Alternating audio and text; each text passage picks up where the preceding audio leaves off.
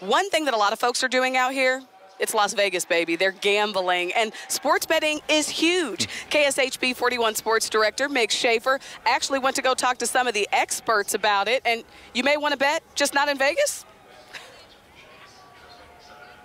Exactly, Dia. You know, sports betting is a hot topic in Kansas and Missouri, maybe a hotter topic in one state over the other right now. But, of course, we're in the mecca of sports betting right here in Las Vegas, Nevada, even though you can do it in more and more places now. The first round, to me, has become very big.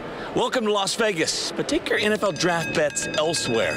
It is ironic that the draft is here, and yet in terms of a betting aspect, it's going to be very fleet in terms of what you can actually get. John Von Tobel is a host for VSiN, a sports betting network in Vegas. And because the draft is here, to counter any leaked information, prop bets are taken down 24 hours before the draft. So the people all coming into town that they're going to get here, when they get to Thursday, there's going to be nothing available. And in fact, at 5 p.m. Pacific time on Wednesday, nothing's going to be available. And that's okay, since nowadays over 30 states have legalized sports betting of some kind, with Kansas possibly becoming the next, meaning Nevada now has competition. Just the amount of money that's been wagered by state. Nevada is now fourth at essentially $1.9 billion for the year 2022.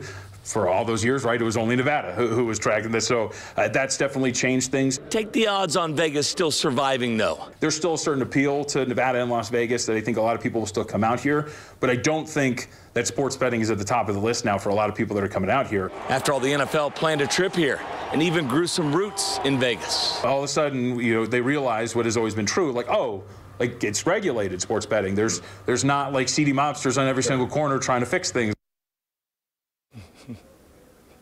By the way, the new king of sports betting in the United States is New Jersey. Almost $11 billion wagered on sports in that state in 2021. Dia?